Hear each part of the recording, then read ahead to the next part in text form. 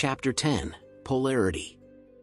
Everything is dual, everything has poles, everything has its pair of opposites, like and unlike are the same, opposites are identical in nature, but different in degree, extremes meet, all truths are but half-truths, all paradoxes may be reconciled. The Kybalion. The great fourth Hermetic principle, the principle of polarity, embodies the truth that all manifested things have two sides, two aspects, two poles, a pair of opposites, with manifold degrees between the two extremes. The old paradoxes, which have ever perplexed the mind of men, are explained by an understanding of this principle. Man has always recognized something akin to this principle, and has endeavored to express it by such sayings, maxims and aphorisms as the following: everything is and isn't, at the same time, all truths are but half-truths, every truth is half-false, there are two sides to everything, there is a reverse side to every shield, etc., etc. The Hermetic teachings are to the effect that the difference between things seemingly diametrically opposed to each other is merely a matter of degree.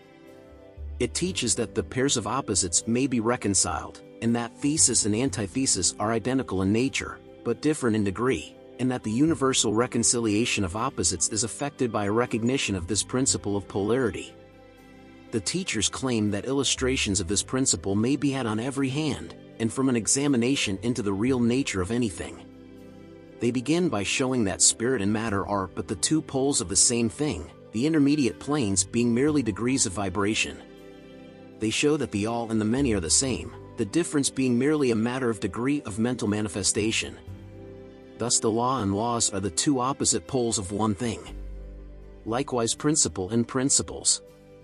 Infinite mind and finite minds.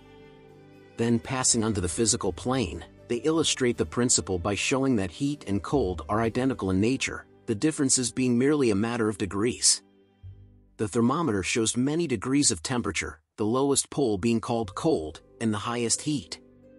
Between these two poles are many degrees of heat or cold, call them either and you are equally correct. The higher of 2 degrees is always warmer, while the lower is always colder. There is no absolute standard, all is a matter of degree. There is no place on the thermometer where heat ceases and cold begins. It is all a matter of higher or lower vibrations.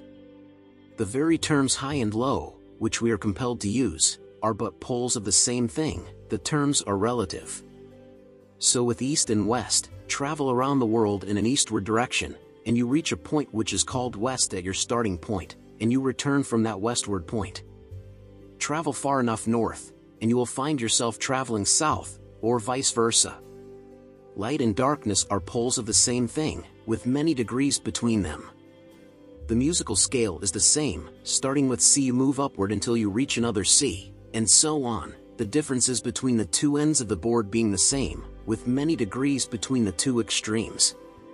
The scale of color is the same, higher and lower vibrations being the only difference between high violet and low red. Large and small are relative. So are noise and quiet, hard and soft follow the rule. Likewise sharp and dull. Positive and negative are two poles of the same thing, with countless degrees between them. Good and bad are not absolute, we call one end of the scale good and the other bad, or one end good and the other evil, according to the use of the terms.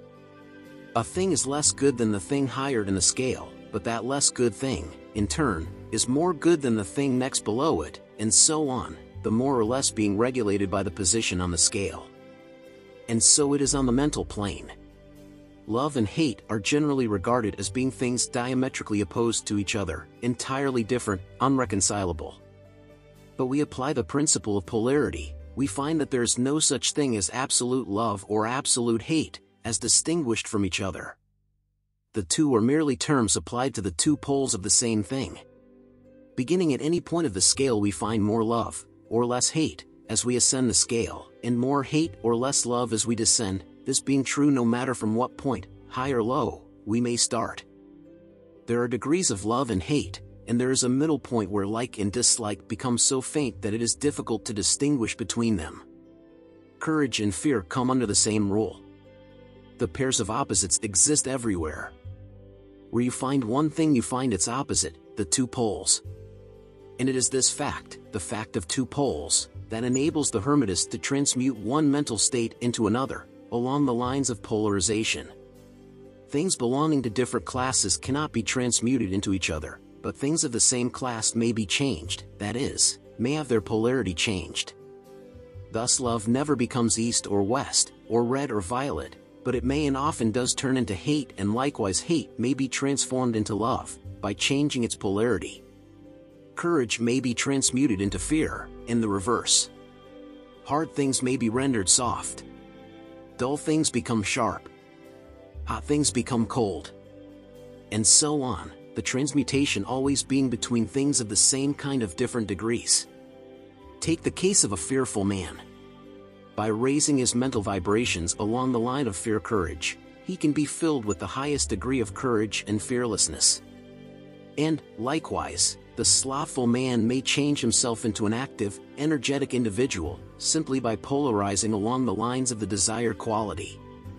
The student who is familiar with the processes by which the various schools of mental science, etc., produce changes in the mental states of those following their teachings, may not readily understand the principle underlying many of these changes.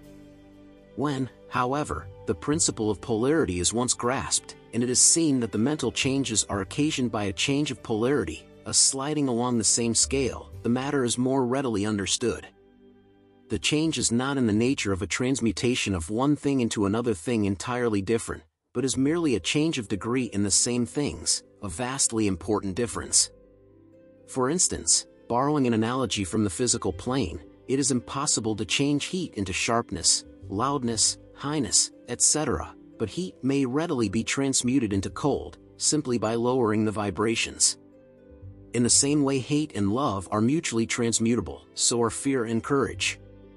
But fear cannot be transformed into love, nor can courage be transmuted into hate. The mental states belong to innumerable classes, each class of which has its opposite poles, along which transmutation is possible. The student will readily recognize that in the mental states, as well as in the phenomena of the physical plane, the two poles may be classified as positive and negative, respectively.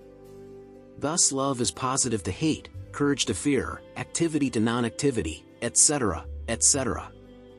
And it will also be noticed that even to those unfamiliar with the principle of vibration, the positive pole seems to be of a higher degree than the negative, and readily dominates it. The tendency of nature is in the direction of the dominant activity of the positive pole. In addition to the changing of the poles of one's own mental states by the operation of the art of polarization, the phenomena of mental influence, in its manifold phases, shows us that the principle may be extended so as to embrace the phenomena of the influence of one mind over that of another, of which so much has been written and taught of late years. When it is understood that mental induction is possible, that is, that mental states may be produced by induction from others, then we can readily see how a certain rate of vibration, or polarization of a certain mental state, may be communicated to another person, and his polarity in that class of mental states thus changed. It is along this principle that the results of many of the mental treatments are obtained. For instance, a person is blue, melancholy and full of fear. A mental scientist bringing his own mind up to the desired vibration by his trained will, and thus obtaining the desired polarization in his own case, then produces a similar mental state in the other by induction, the result being that the vibrations are raised and the person polarizes toward the positive end of the scale instead toward the negative, and his fear and other negative emotions are transmuted to courage and similar positive mental states. A little study will show you that these mental changes are nearly all along the line of polarization, the change being one of degree rather than of kind. A knowledge of the existence of this great Hermetic principle will enable the student to better understand his own mental states, and those of other people. He will see that these states are all matters of degree, and seeing thus, he will be able to raise or lower the vibration at will, to change his mental poles, and thus be master of his mental states, instead of being their servant and slave. And by his knowledge he will be able to aid his fellows intelligently, and by the appropriate methods change the polarity when the same is desirable. We advise all students to familiarize themselves with this principle of polarity, for a correct understanding of the same will throw light on many difficult subjects.